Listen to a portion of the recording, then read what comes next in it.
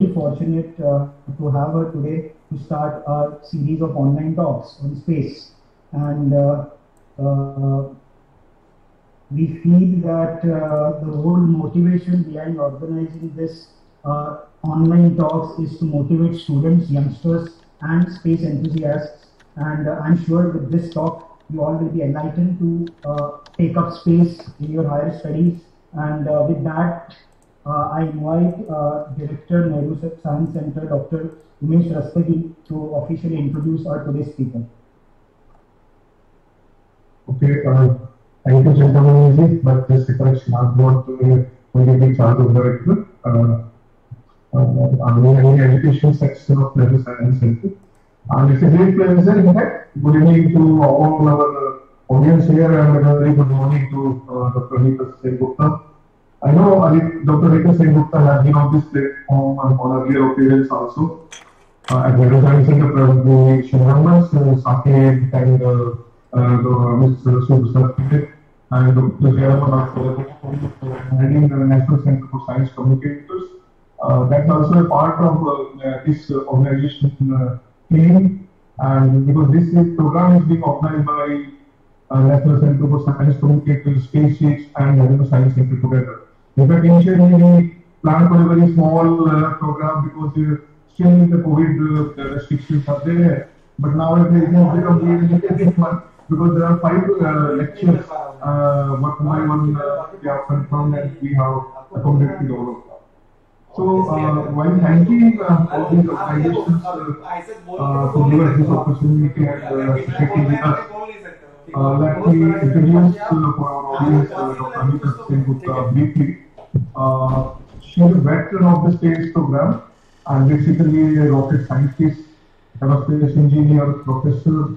He is involved for last over 30 years, 20 years in developing technologies that have enabled the exploration of Mars, asteroid, and deep space.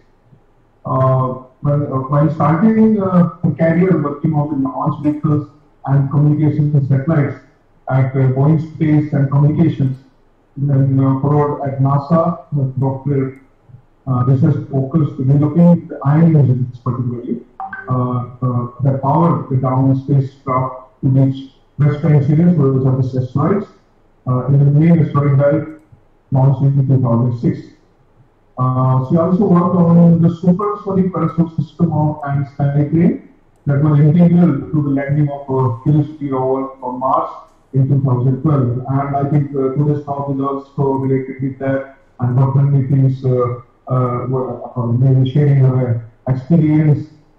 From 2012 to 2017, she led the development of the cold atom laboratory, a laser cooling quantum physics facility, which is now on board the International Space Station. Probably everybody must be aware about this. Many of us are following it lately, taking that track timing. Then she was in development of an electromagnetically levitating, electrically propelled high-speed transportation system, which is known as Hyperloop. And I well remember she has given a talk on this Hyperloop on our platform earlier. Current venture is leading the development of hydrogen fuel cell powered aircraft at Shiur and founder of Hydroplane Limited. Research focus is in supersonic movement mitigation technology, sustainable aviation, and mass media technology. But she is also a science educator and communicator, and that's why we keep bothering her because that's what our USP is. We are communicating science, we are popularizing science. Dr. SenGupta is also a research associate professor at the University of Southern California. She teaches only entry, descent, and landing class on the west coast of visual students in the aeronautics and space technology department. She is also a professional public speaker and STEM outreach advocate. She keynotes events around the world, sharing with the audience her personal and professional experiences of living the red planet and from flying cars to on Mars. Maybe in itself, she can be described with these words: explorer by heart, engineer by training. So I think with this brief introduction, I need over to Chintamani Paisi to take the program further. Thank you, sir. Thank you very much. I think we all are eagerly waiting now for the talk. And with that, I invite Dr. Anita SenGupta to take over the podium. Good evening, and thank you for the kind introduction, and it's lovely to see you all. It's been too long. Looking forward to coming back in person soon. And thank you everyone for joining me this evening and spending your Friday evening talking about Mars. I think I don't need to go through the introduction anymore, but we're going to talk specifically about Mars exploration this evening. And let's see. So just a little bit of my background as a young person. I wasn't born in the United States. I was born in the United Kingdom. My father was from West Bengal, and then he went to the United Kingdom to study his PhD in mechanical engineering, where he met my mother. And then very soon after, we moved to New York State, and I grew up for the most part in the United States. I got my BS, MS, and PhD in aerospace engineering. I actually slightly wrong. My PhD was from the University of Southern California. I spent most of my career working at NASA, and I think it's very important as young people when you think about your trajectory, it's not just about your job, it's about all the things that you'd like to do. So I spend a lot of time with my hobbies as well, one of which, of course, is traveling, public speaking, riding motorcycles, and flying airplanes. So you gotta have very good work-life balance. And one of the things that I've had the great opportunity to do in my career is work on many different projects. And most of these weren't given to me to work on, but I recognized an opportunity and I went out and sought out that opportunity, whether that was my first job at Boeing working on launch vehicles, or my 16 years working at NASA on a variety of different programs, and then afterwards leaving for the green transportation space to work on the Hyperloop and to work on my own electric aviation company. So you have to recognize different opportunities that you see during the course of your career, both as a student as well as when you get into the working world. And as you mature as a person, whether you are an engineer, a scientist, or anything else, it's always good to lead by example. And so at the second half of my career, I decided to go into more leadership roles as an executive at Virgin Hyperloop, then as a executive at a electric vertical takeoff and landing aircraft company, and now as a CEO of my own company. And I also do work in the emergency service area as a captain with the Civil Air Patrol, helping to look for lost hikers and downed aircraft. So in your life, always think of ways that you can lead to make a difference to help other people. But ultimately, the career of engineering is a very popular career amongst people in India, just like my father, and I followed in his footsteps. And when people ask me what an engineer is, I think I have a pretty easy way of describing it, which engineers are inventors, they're adventurers, and they're problem solvers.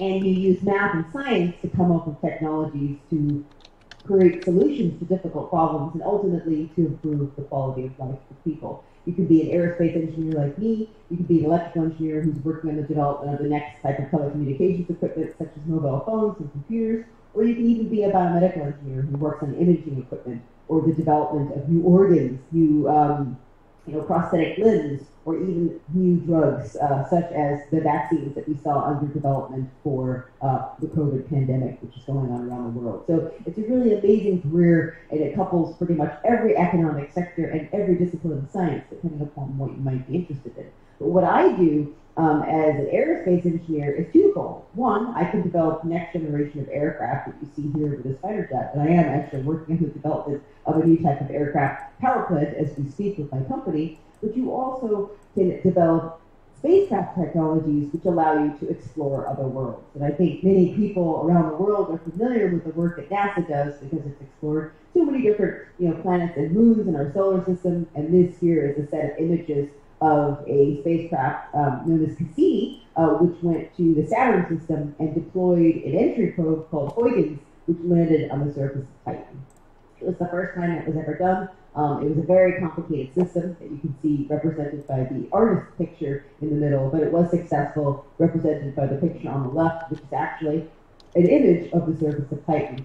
And now, many decades later, we're going to be sending another mission to the surface of Titan called Dragonfly, which is going to fly around on an octocopter. So you can see how there are many fascinating scientific space explorations that can happen just in our own solar system. And perhaps one of the most interesting places in our solar system is Europa, which is one of the moons of the Jupiter system. And we believe that it has a liquid ocean of water beneath perhaps a 10-kilometer thick layer of ice. And so we don't know what's in that water, but we might find the first life forms that exist in our solar system in the ocean on Europa. And perhaps it won't be life forms that are like us, but maybe we'll find something like microorganisms or maybe even types of fish in that ocean. So there are so many fascinating places in our solar system that we haven't yet visited in terms of landing on the surface, and we've only done sort of a quick flyby, which as you can see in this image here taken by the Galileo spacecraft, which visited Jupiter.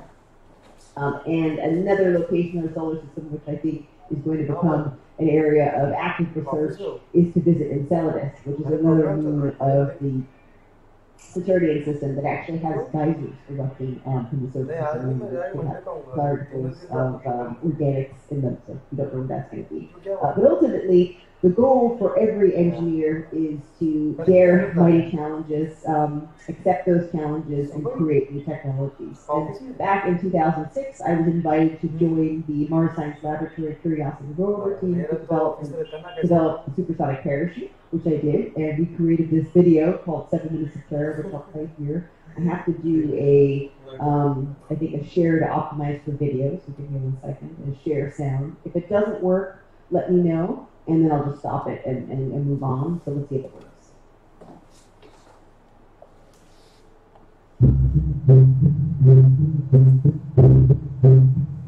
When people look at it, it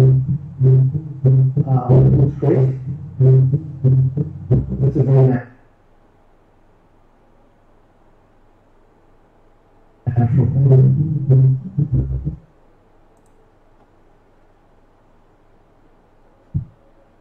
Sometimes when we look at it, it looks great. It is the result of recent engineering.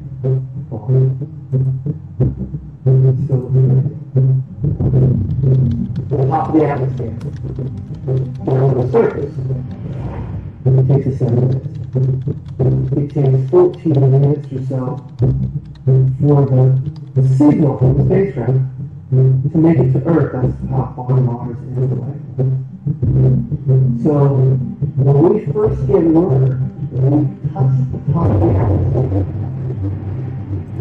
the waveforms to the line, and then on the surface for at least 7 minutes.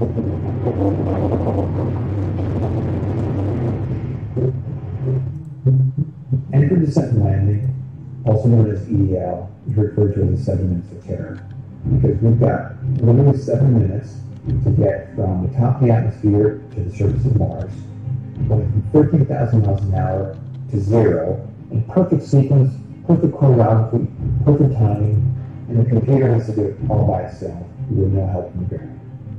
If any one thing doesn't work just right, it's game over.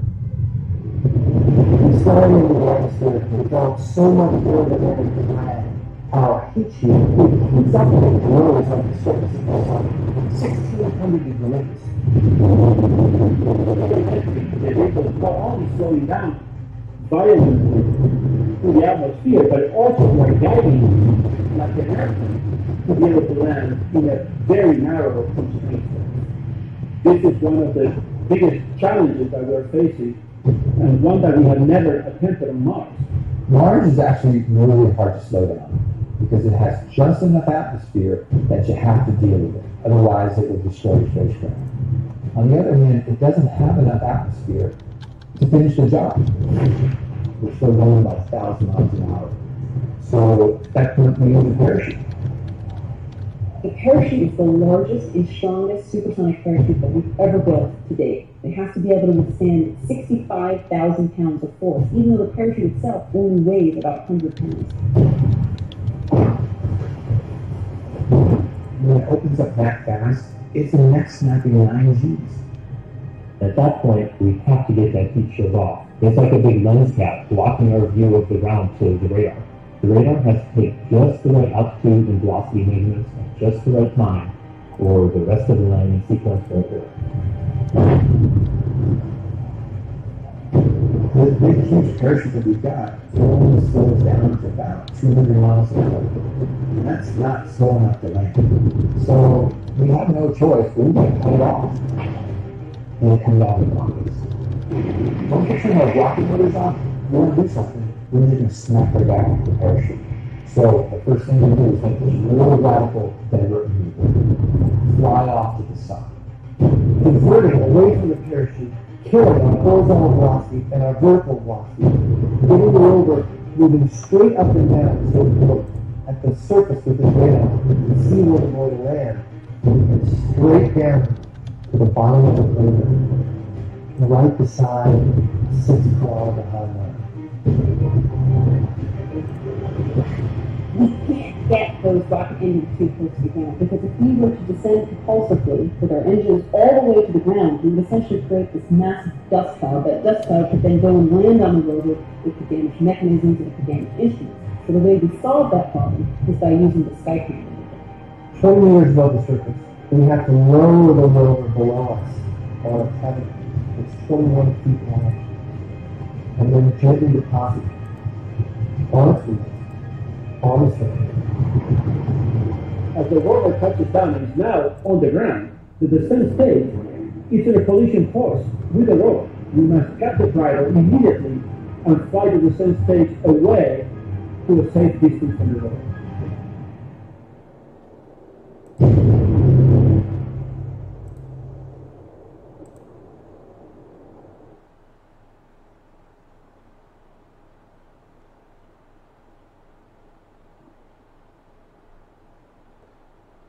Okay, so hopefully you can hear me again.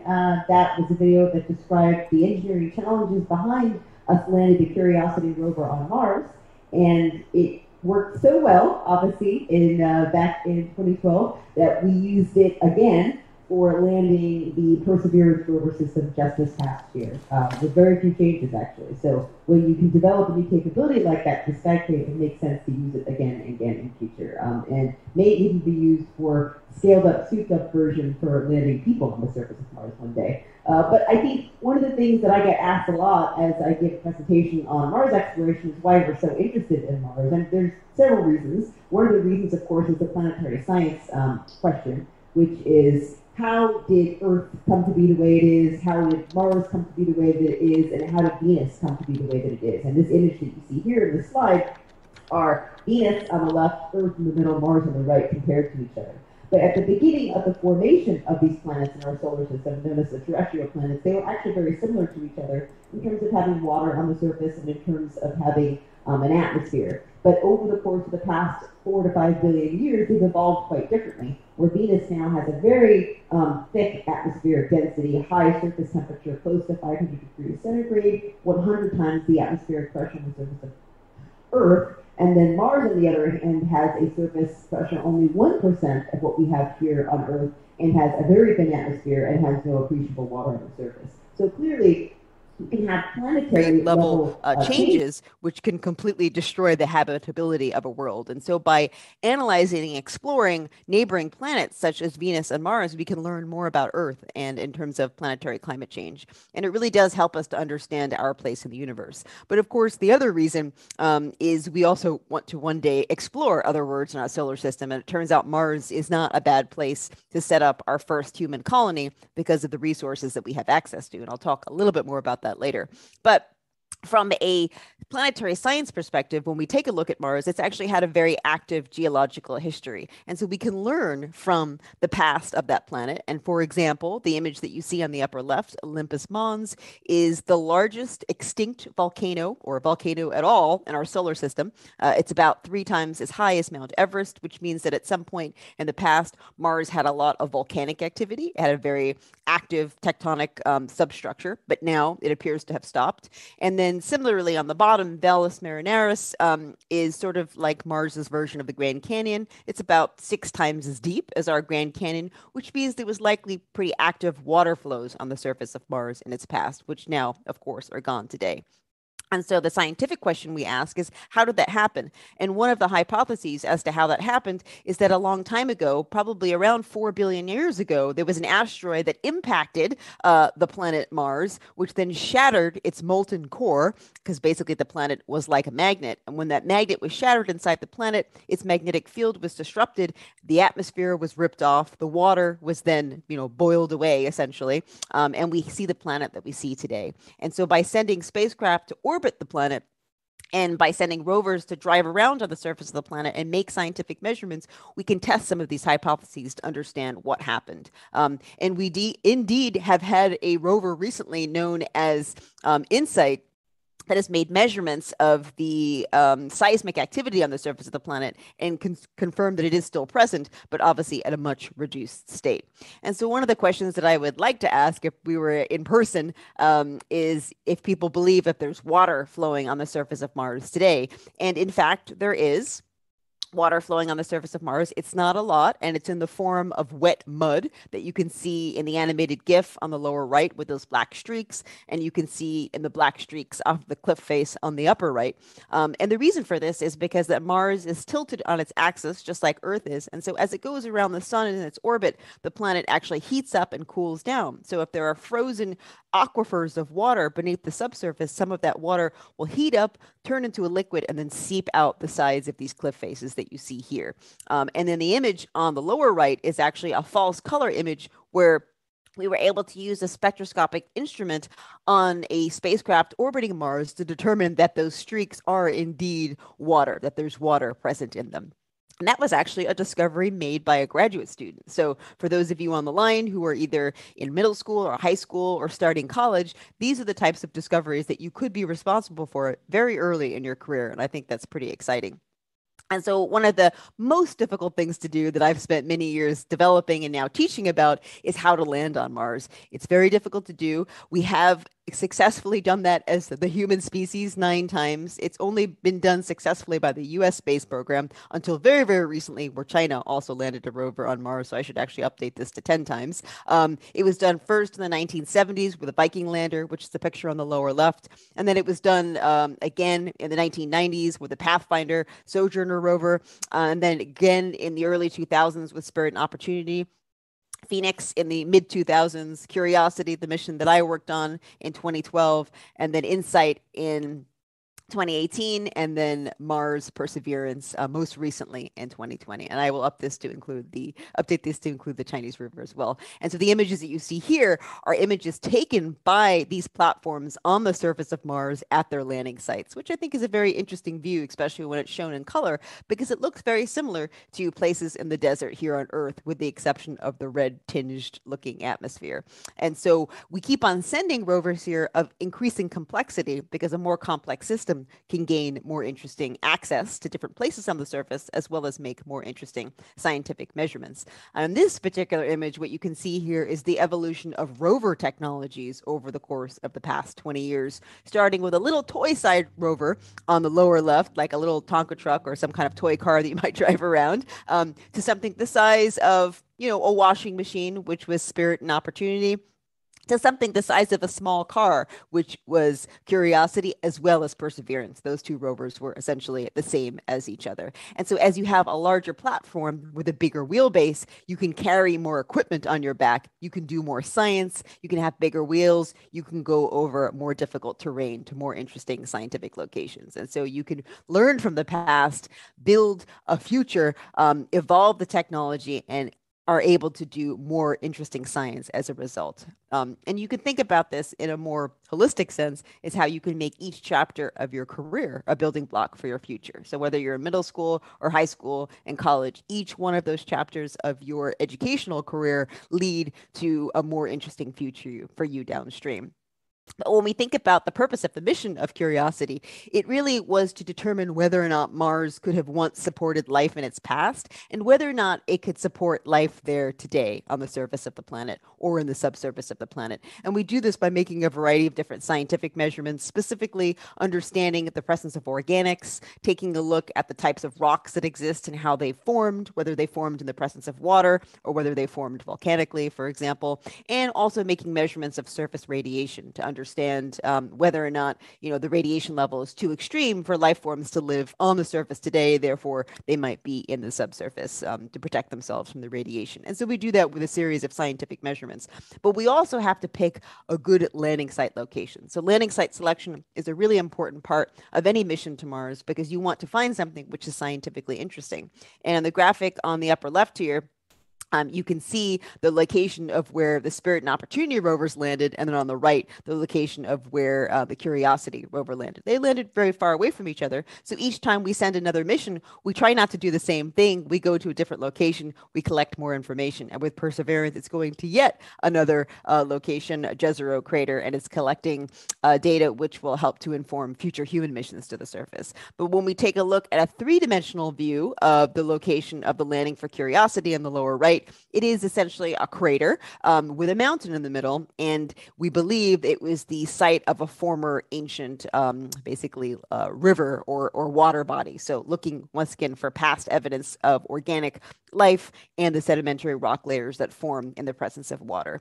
And all of these measurements will help us to eventually enable future human exploration, and in the near term, sample collection, which is what the Perseverance rover is doing in Jezero crater. So this is another view of what that landing site looks like. And now if you think about this from a landing accuracy perspective, all those hundreds of millions of miles away on Earth, you have to have the accuracy to land in a location basically the size of a city, about 10 kilometers in size. And that requires you to have sort of a bullseye landing accuracy when you think over those vast distances, which is where the complexity of the landing system comes in. And of course, you have to be accurate, because if you weren't, number one, you wouldn't make it to the location you wanted to get to, but the worst part was you might accidentally, land in the size of a mountain or the side of the crater wall, and then you wouldn't have a mission to do. So that's the reason why you have to have an accurate landing location.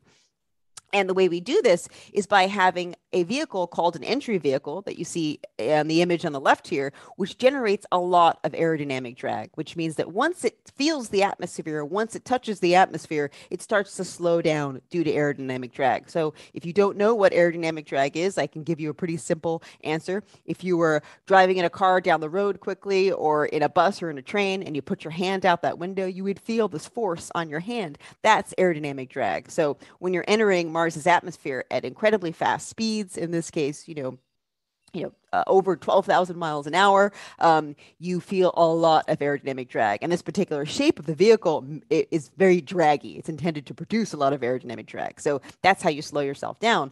But although it doesn't look like it, this body also generates some lift, like an airplane, which is the reason why I'm showing a bird on the right-hand side. And when you have lift, you can use that lift to help you to control your trajectory. And so this strange-looking shape generates lift. It has an angle of attack, just like an airplane does, and it allows you to basically fly like this towards the surface to reduce some of the aerodynamic loads that you experience, and to better control your precision to your landing point in that bullseye location that I showed you earlier.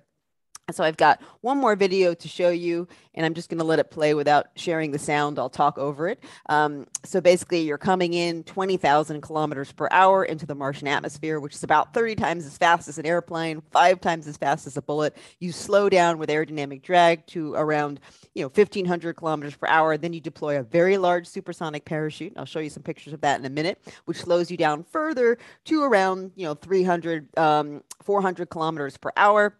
At that point, you've actually hit terminal velocity on the parachute, so it can't do anything for you. So you cut away that parachute, then you do your descent to the surface on a series of retro rockets. Once again, slowing yourself down with the supersonic exhaust plumes towards the ground.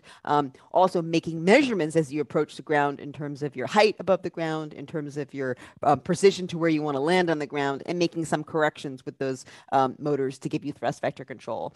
When you get just above the surface, the sky crane maneuver is started, where the rover is lowered on a tether, and it touches wheels down on the surface very softly, very slowly, so it's safe for the rover. And that platform above has done its job. It cuts those tethers, it flies away, it crash lands at a safe distance, and now you've successfully landed the rover on the surface. This was the landing technique that was used for Curiosity, and it's also the landing technique that was used for Perseverance more recently.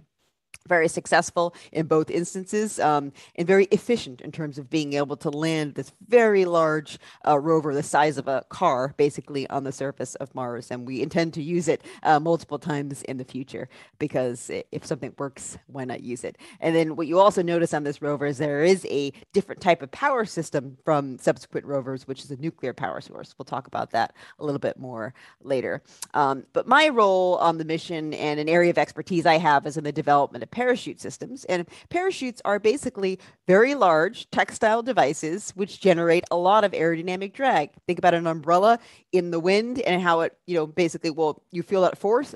A parachute like this is incredibly big. You can see the size of the people beneath this particular parachute. We use the same parachute for the Curiosity as well as the Perseverance rover.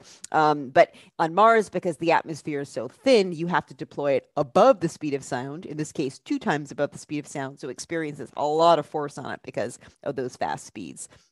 And so this is one video of a parachute test that we conducted, so you get an idea of it's deployed from a helicopter. It then inflates, in this case, in Earth's atmosphere to do this test, so that you can make sure that it opens up safely and that it generates the amount of aerodynamic drag that it's supposed to slow you down. So it gives you the performance that you're looking for. And that was a successful test that we conducted all those years ago. And also, everyone on the line should realize that when you are an engineer, you are part of a team. So when you conduct a program like this, it's not just you working by yourself. You're working with your own team. In this case, our parachute team is part of a larger team, which for us was the entry, descent, and landing team, and part again of another larger team, which is the entire mission team. And then depending upon what you're doing, you'll work on different phases of the mission. So I worked on the development, the design phase, and the test phase, but I didn't work on the operations phase. There's usually another team that comes in to do operations. So you can work on all of those things, some of those things, kind of whatever you want, but ultimately teamwork is what solves every challenge and enables you to create these really complex systems. And so what's really important about each one of these missions is building in new technologies for the future.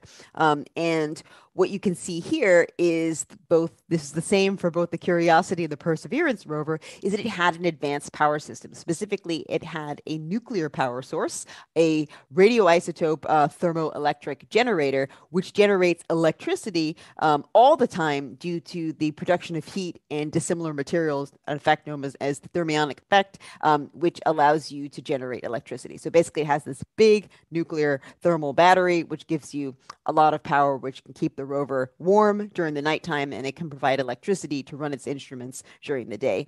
And this was a system that was developed for Curiosity, and of course is used by Perseverance as well. And it gives the rover more options in terms of where it can go on the surface, how many hours it can operate, the times of year that it can operate, because obviously Mars has seasons just like Earth does, and the amount of power it has available to conduct scientific experiments as well as communications and to keep itself warm. So one of the things that we have to think about, maybe not so much for robotic-based programs, the time that it takes to get to Mars, but when we eventually send people to Mars, we have to think about what their journey is going to be like to get from point A to point B. And on the minimum energy trajectory, it takes between 7 to 9 months, which is a very long time, but it's about the length of a school year that all of you go through, whether you're in middle school, high school, or in college. And we've all kind of been stuck in a constrained space for the past year and a half because of COVID. So we're all kind of used to what that journey to Mars would be like in terms of sitting in front of our computers and doing things remotely away from other people. And so we can see that it's not that bad. It's something that we can probably do. And ironically, it's the length of time between the gestation period of a sloth, which you see on the left, and a human baby that you see on the right. And so when we launched our mission in 2011, 9 months later, we made it to the surface of Mars. And one of the technologies that we put onto the Curiosity mission, which enabled even more precise landing for the subsequent Perseverance mission, was a camera on the underside of the rover, known Marty, which took pictures as it approached the surface that I'll show you here. So this is an actual video of the descent towards the surface of Mars. What you're seeing is the heat shield falling away, and now you're seeing the base of the crater, in this case, Gale crater, and you're kind of seeing black regions on the surface. This is evidence of past volcanic activity in this particular crater. And you're also seeing sort of what would you call them? Craters within craters, like pock marks on the surface, which is because meteorites are able to get through the atmosphere on Mars more easily and they don't burn up completely. So they crash land in the ground. And you're also seeing sort of the motion back and forth, which is because this is the rover hanging underneath the parachute as it descends towards the ground. So now it's getting closer and closer to the ground. So you can see higher resolution images of the surface. And soon what you're going to see is the shaking motion stops because the parachute gets cut away. And then that powered descent on rocket engines or motors begins to start, which you'll see in just a moment. And so all this was a technology demonstration activity for the Curiosity mission. We used the same camera and the software associated with it to do hazard avoidance during the terminal descent on the Perseverance mission, which allowed it to have be able to land in a more difficult location, basically. So now what you're seeing is we're descending towards the surface, slowing down on our rocket engines, and eventually the sky crane maneuver will start. You'll see the rover's wheel come into view as it's released. There you go, on the upper left. And you'll also start to see that now you can't really see the surface. That's because these rocket engines are firing into essentially a sand pit and generating a lot of debris as you approach the surface. So now the rover has touched down and it has completed its entry, descent, and landing maneuver. This is what both Curiosity and Perseverance look like. The first thing that it has to do after it lands is send a picture of where it landed, so we tell everyone back at Mission Control at home that it's okay. And so these are the images that we saw post-landing, and you can see that mountain in the middle, which is image, and you can also see it on the right hand side in a color image. And you can see how, even though it is the surface of another planet, it does look very similar to many places in desert regions here on Earth. And so that's because the planets, the terrestrial planets, are so similar to each other, which I mentioned earlier at the beginning of the talk. And so as an engineer, we do a lot of calculations. We do a lot of simulations to make sure that what we design is going to work, both in terms of structurally as well as in terms of landing accuracy. So I mentioned before that we wanted to land in a circle in an ellipse region so that we stayed within the region of safety. And so what you see here on the lower right, kind of in red, is that landing ellipse, the calculation that we made, and the white box you see is where we actually landed. So we did a really good job at predicting what the performance was going to be like during the entry, descent, and landing, which is completely autonomous. There's no human being in the loop for that because there can't be, because there's time delay between Earth and Mars. And then on the upper left, you can see the location of where the rover landed in green, and the place of where ultimately it drove to over the course of several years. And gosh, it's almost 10 years later now, which is the lower reaches of Mount Sharp, because that was going to be the most interesting scientific information. And then we got this image for both Curiosity and Perseverance, which is the rover descending under the parachute. This is taken by a spacecraft, the Mars Reconnaissance Orbiter, which is an orbit around Mars. You can position it so that it takes a picture during the descent. This is yet further data that we can use after the fact to understand how the trajectory went. And we did see a lot of landing site alteration as a result of all the gas coming out of the motors, kicking up the soil, and that is to be expected. And the image on the top left is basically before the cover is removed from a camera, and then the image on the upper right is after the cover is removed from the camera. So all the dirt is gone now. And you can see a nice sunny day on Mars with Mount Sharp in the distance. And on the bottom image there, you can see kind of how you've burned a portion of the ground where the rover landed. And the good news, of course, is that this isn't a very sandy location, so you didn't dig yourself into a hole. If it was a sandy location, then it would have been a slightly different landing type scenario. So pretty much it's just a small layer of dirt on the surface and pretty hard material beneath that. So one of the really important portions of any Mars mission is to do a future landing site assessment for future human missions. And so an instrument that the rover has is a laser spectrometer device, which actually shoots a laser into rocks and into soil, vaporizes them. And by looking at the spectroscopic signature, you can figure out what elements are present in these rocks. And what we confirmed, definitively, is that Mars has all the building blocks for life as we know it in terms of elements that we have here on Earth. And that was obviously a really important finding. And this is a very useful technique. We also have a weather station on board, so we're able to make measures of daily measurements of temperature and pressure. And as you would expect, on the upper right, you see variations during the daytime, during the nighttime, just like you do here on Earth. And then you can correlate those temperature variations back to the radiation levels that we see on the surface. And what this means is that the atmosphere helps to attenuate some of that radiation coming in from space, whether it's from the sun or whether it's from galactic cosmic radiation in deep space. The bad news is the radiation levels are very high, which means that human beings would have to have something to protect them on the surface. They could go subterranean, for example, or limit their exposure. But the good news is now we know what the radiation levels are. So we can design habitats and spacesuits and radiation shields to protect future human inhabitants on the surface of Mars, living in pressurized environments. But the future is basically what you are all going to be working on if you choose to become space program engineers. And of course, the future, most recently in the context of Mars exploration, was the Perseverance rover. So Perseverance had to get another mission, which was to demonstrate more technologies to support future human exploration and to collect a sample for a future Mars sample return mission. But the rover itself is the same in terms of how it looks, its size, its mobility system, its power source, its telecommunications equipment. It's basically a build to print of the Curiosity rover, because if something gets broke, why fix it? It, of course, had a helicopter, a platform, or a rotorcraft. This is the first time electric flight has been conducted on the surface of another planet, and it successfully completed, I believe, 14 flights today.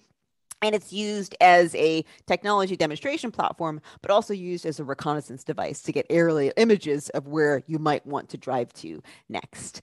But what I really am interested in now is what technology is needed to put the first humans on Mars, because that is a bit of a quantum leap. And so what we need, of course, is the ability to travel beyond low Earth orbit in a capsule that is underway with the development of the Orion vehicle, which is a NASA-funded project, which has many industry partners, including Lockheed Martin. And I spent several years developing a portion of the parachute system for that, the drogue parachute. And it kind of looks like Apollo, but it's a bigger version of Apollo, and it has more modern materials, which allows it to be basically lighter weight compared to Apollo. But the shape is just like Apollo, and that's because it's meant to re-enter Earth's atmosphere. So once again, it has to produce aerodynamic drag. It has to have a heat shield on it. It has to be able to, tolerate those entry loads that it would experience.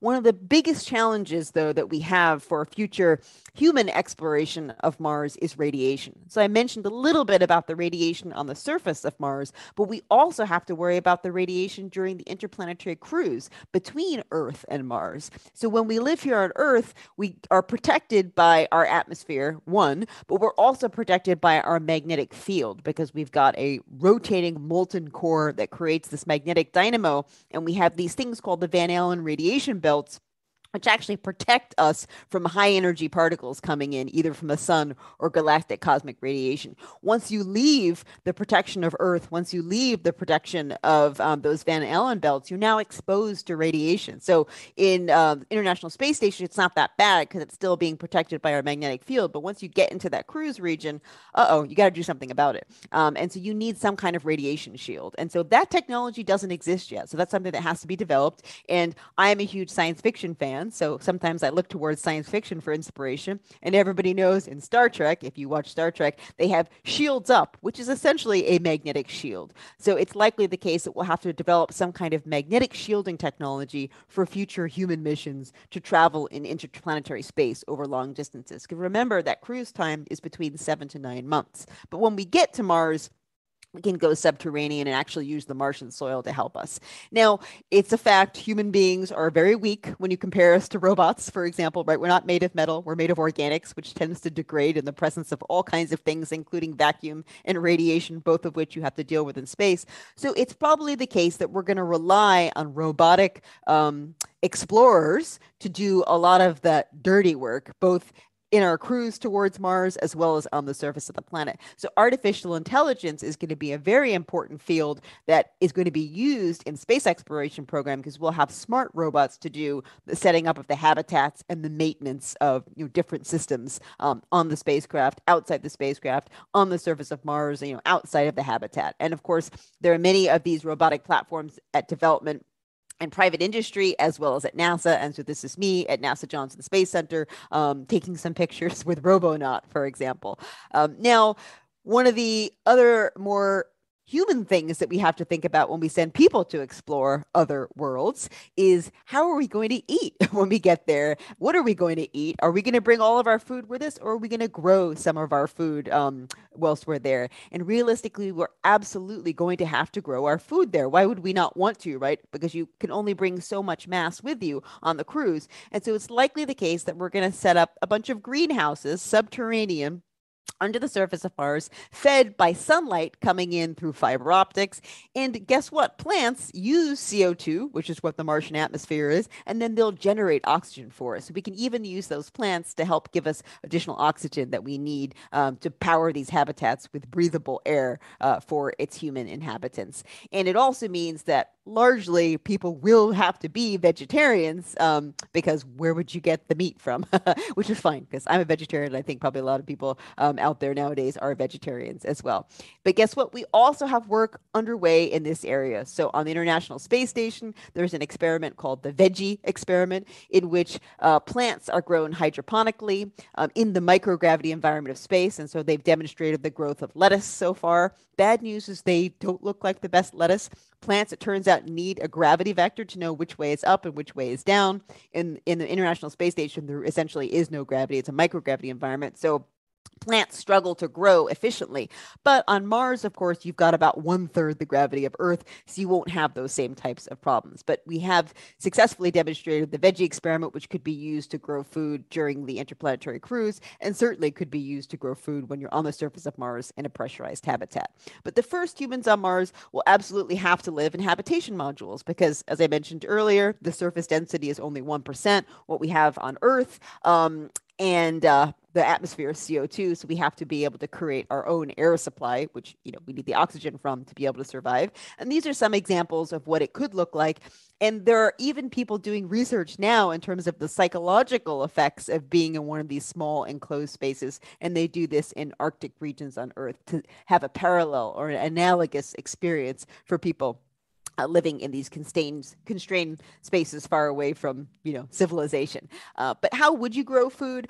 Many years ago, I actually worked with space architects on setting up what a Martian colony would look like, and part of that was creating these greenhouses and using Martian materials, using Martian sunlight, using Martian CO2 to help you support the development of these plants. And this is an idea of what one of these sort of like deployable, inflatable habitats would look like. This also gives you an example of what the living environment be like. So it's going to be a small space because you can only bring so much material with you, but you can come up with ways to efficiently use space so that people feel comfortable and happy inside by choosing the correct colors and things like that. And so once again, we worked with space architects to develop what some of these inside habitats would look like. But if you go and visit anywhere, right, you're going to want to drive around and check things out. So we would also need to have transportation on the surface of Mars, and it would have to be transportation in a pressurized vehicle because there isn't any air and it's low pressure. So you'd have to pressurize it with air to, let's say, maybe 10 psi or something like that. And so even these vehicles are under development at NASA. So this is one at NASA Johnson Space Center. It's an electric vehicle. So in this case, it's battery powered, but it's likely that we would probably go with something like hydrogen power or hydrogen fuel cells, which is something that I'm interestingly working on now with my company for basically mobility solutions on the surface of the moon or on the surface of Mars. And you could either choose to wear spacesuits with an unpressurized cabin, or you could choose to go in a shirt sleeves environment, pressurize the vehicle so that you can drive around more safely. And it's likely that you would go with the latter. But ultimately, there's a nice parallel between the desire to be sustainable here on Earth with the necessity to be sustainable here on Earth and the absolute necessity to be sustainable on the surface of Mars. And it's a technique called in situ resource utilization, ISRU, where you use the environment, you basically live off the land. And so you can do that from a power perspective with solar panels or a solar farm. You could do that for radiation protection by living underground, subterranean, or creating habitats made out of Martian soil bricks. Water, you could tap into some of those subsurface aquifers that I mentioned before, melt that water so you have water for drinking and eating and growing plants. And you can also use electrolysis to split up that water to make hydrogen and oxygen, which can provide, once again, power for fuel cells as well as rocket fuel to be able to take off the surface of Mars that you see on the upper right there. Or you could use Martian CO2 and hydrogen to create methane, which is another type of rocket fuel, which is storable, at room temperature. And then the final one is the growing of plants that are specifically designed to need very little oxygen, use tons of CO2, and then produce oxygen with photosynthesis. And those are called extremophiles. And so that's another way of producing your own oxygen on the surface of the planet. But so what we're headed to now is with Perseverance, it's caching a sample. That sample will then be picked up in a future Mars sample return mission, which is probably, I'd say probably around 10 years away from happening. That sample we brought back to Earth and analyzed. And in the meantime, we're developing all these technologies that I just showed to facilitate future human transit, cruise, and then entry, descent, and landing on the surface of Mars, with the goal, perhaps in the next 100 years, to actually have colonies of people living sustainably for long periods of time on the surface of Mars.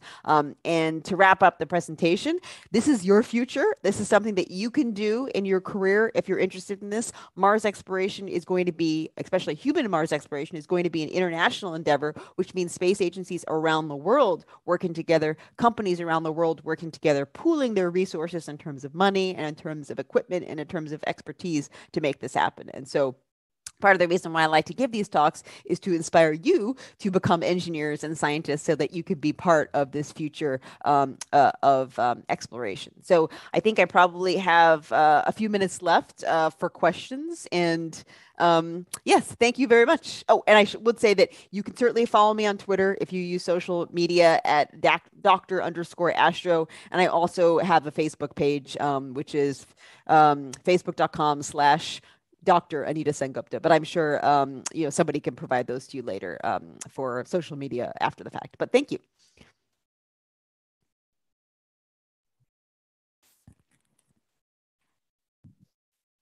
Thank you very much, Dr. Anita SenGupta. Your talk on Mars has been very enlightening, and I'm sure all students who are attending this talk from all over India, they will be inspired and they will take up journey in STEM areas. So with that, our talk is now open for question and answer. And I can already see that there are many questions. So I'll start with question by Adinath. He's saying, as only 1% atmosphere present on the, as there is only, maybe he means there is less percent of oxygen in the Martian atmosphere, how we can survive on Mars? So we wouldn't be able to survive without either bringing oxygen with us and living inside of a pressurized habitat, or basically creating oxygen from getting access to that subsurface H2O, using an electrolyzer to split it up and get oxygen, growing plants, extremophiles, which produce oxygen. But we would have to somehow either create oxygen or bring it with us and live inside these pressurized habitats, or we can put it inside spacesuits, but we would never be able to live in a shirt sleeves environment on the surface at this point in time. Okay, there is one question on the parachute system by Khanche. He's saying, why does the parachute did not get tear from between when it opens at 20,000 kilometers per hour? Because if the speed is very high, I think it's about the material of the parachute. Yeah, so the parachute doesn't open at 20,000 kph. It opens at around, let's say, I'm so bad going between English units and metric, but it probably opens at around, let's say, 1,300 kph. So you first slow down from 20,000 kph, let's say, down to 1,300 kph using the heat shield, using the aeroshell, and then you deploy the parachute. So that in Mach number is equivalent to 2 times the speed of sound. But because you know what that speed is, because you know what the area is, because you know what the density is where it's opening, you can calculate how much force it will see, and then you can design the parachute to be strong enough in terms of its material properties to handle that force. And so when you think about that in terms of a number, it's 65,000 pounds of force, which is quite a lot, right? So that's how strong it has to be able to survive that opening load. But you can select materials such as Kevlar, which is what we used, and nylon and polyester, that once you distribute that load across that large area, now all of a sudden it's something that the materials can handle. So it isn't 20,000 kph, it's closer to 1,300 kph, and then the total load, and forgive me for going into English units, is 65,000 pounds. But at least we can all appreciate what that is. It's a lot. Yeah. I can see a question on the power aspect regarding rovers. How does the rover save power during extreme changes of weather on the surface of Mars? And with that, I'll also add another question. And since Martian surface has got a lot of extreme weather, and there is a possibility that even dust particles may get settled on the solar panels. So in that case, are there any new upcoming technologies being explored to clean the solar panels from which rovers get power?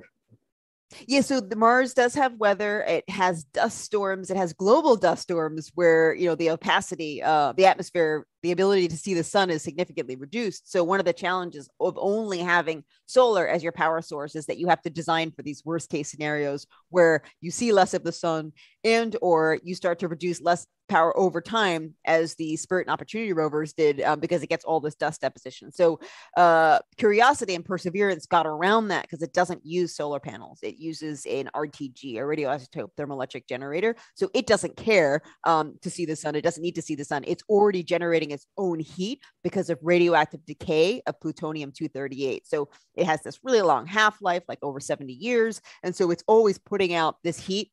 It actually puts out so much heat, it actually gets too hot. So it has to have a cooling loop to keep itself cool. So that's the way you get around that dust deposition. That being said, there are technologies under development that could use ultrasonics to actually push off some of the dust that might land. I've seen that at a particular company, I think it was Northrop Grumman in the United States, who was using this ultrasonic cleaning technique. You could even use something as simple as a brush that might come across and wipe it off. And you could have something which would vibrate the particles off, using some kind of, intentional vibration mechanism.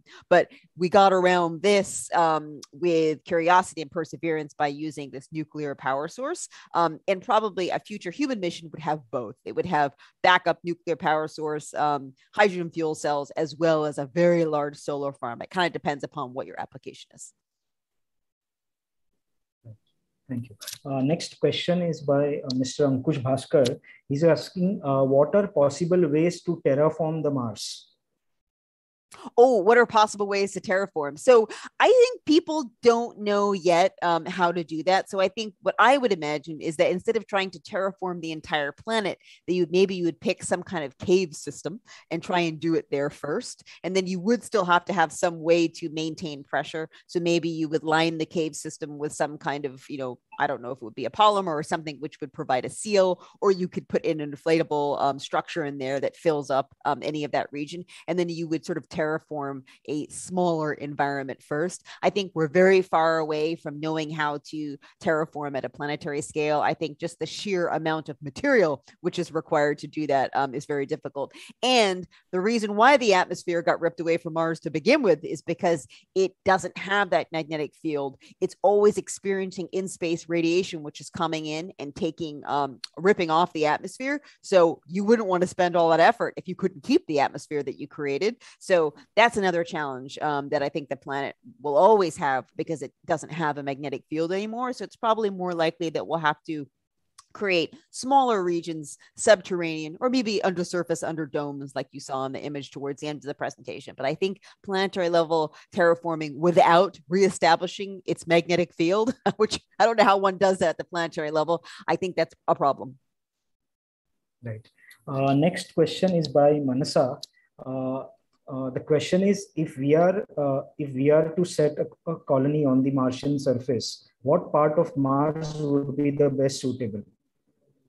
So I don't think we know the answer to that question yet. And so one of the reasons why we keep on exploring different locations is to find out what would be the best location. But I think we can think about what it is that we need. So we probably want to be in a place at lower latitudes because at least it's warmer.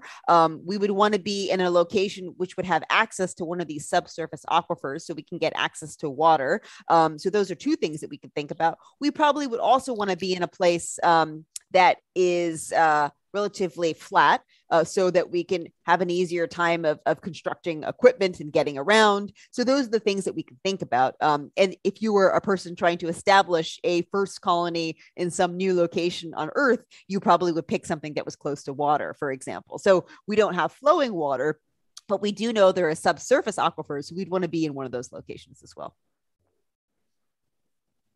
Thank you. Next question is by Mr. Vaibhav Raut.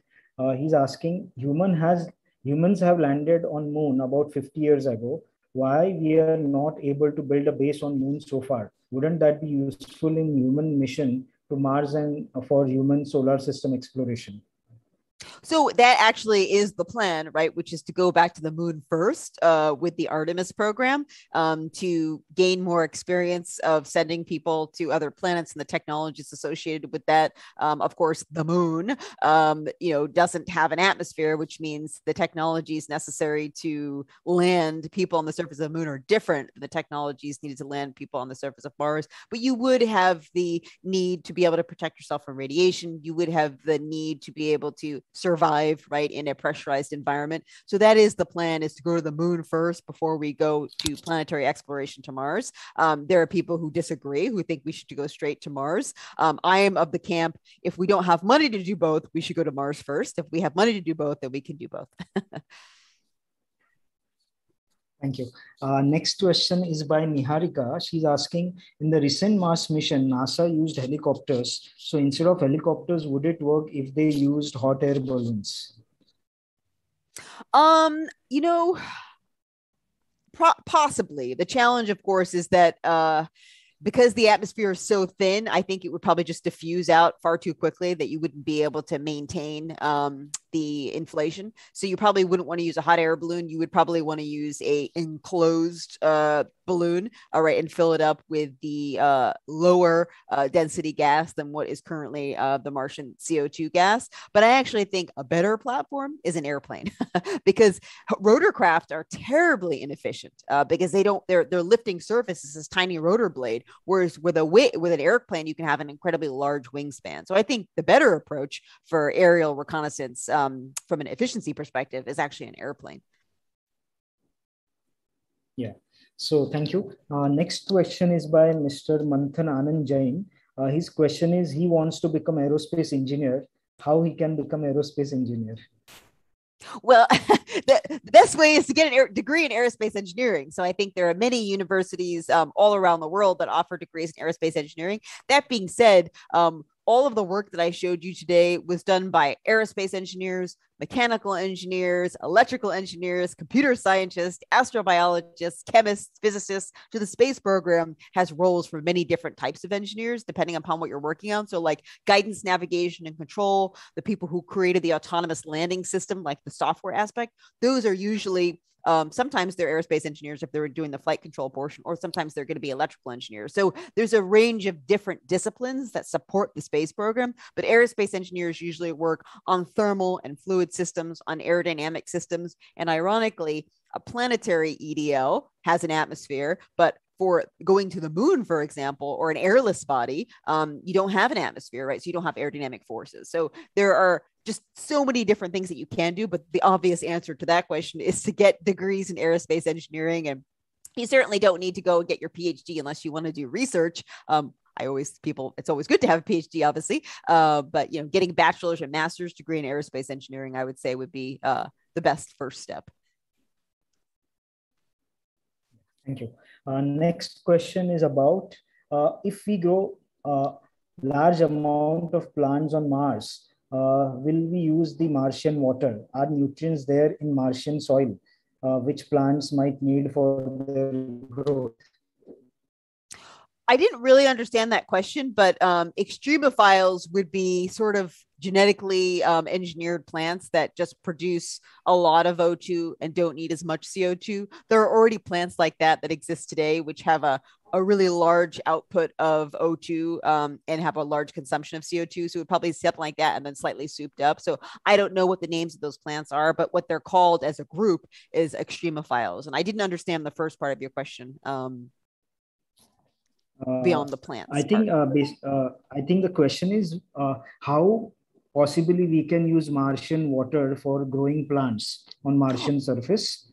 Oh, okay. Well, you can just use, as long as you have it in a liquid state, you can use it. So it's about tapping into it, collecting it somehow without it boiling off, and then literally applying it, right? Because there is gravity there. If you're in a pressurized environment, the boiling temperature won't be such that it boils immediately. Right? If it's temperature controlled, it won't boil immediately. It'll be fine. It'll be in a liquid state, like storable. So you can just use it as you would here on Earth. The only difference would be you would be in a pressurized environment, which means you wouldn't be out on the surface, growing plants everywhere. And you're in a lower gravity environment. So maybe that will affect the amount of water the plant needs, but I don't think anybody knows the answer to that question. Yeah, I think there are a lot of questions, and I think at some point we have to stop. And with that, I thank Dr. Anita SenGupta for accepting our invitation and enlightening us on Mars and past, present, and future missions about Mars. And I'm sure maybe a day will come when we'll have such space talks directly beamed from Mars to Earth. Day is not far. And yes. With that, with that, I invite Vaibhav Rao to officially go for vote of thanks. Over to you, Vaibhav. Hi, am I audible? Yeah. Okay, it was great to hear Dr. Anita SenGupta, maybe after 2 years when she visited Mumbai, and we had opportunity to hear her, in front of us in the Mumbai Press Club, and those memories are still alive. And we hope that we soon see you in Mumbai again. And where, in fact, we wanted to hand over the memento, because we are not able to send you over the internet at the moment. So, the Space Geeks would like to thank Dr. Anita SenGupta for inviting our invitations, and Space Geeks would like to thank Director of Nehru Science Center for accepting our invitation to be a part of this event and hosting the event. Mr. Suhas Naik Satam for National Communications. We thank Suhas sir for being part of the event, and also we thank Professor Anil Mathu from Indian Space Industries Exhibitor, for who all came together to celebrate the World Space Week 2021. So this enthusiasm for the space exploration should go on, and I'm happy to tell you that we have more than 900 registered participants. And I believe that they will take an inspiration and motivation, and it is that this generation that will go and land on the Mars for sure. With this, I would like to say one more thing about the Space Geeks. Space Geeks is a unique startup, works in the field of space from Mumbai. With all this association, we plan to bring more such programs to you and keep the space open for everyone.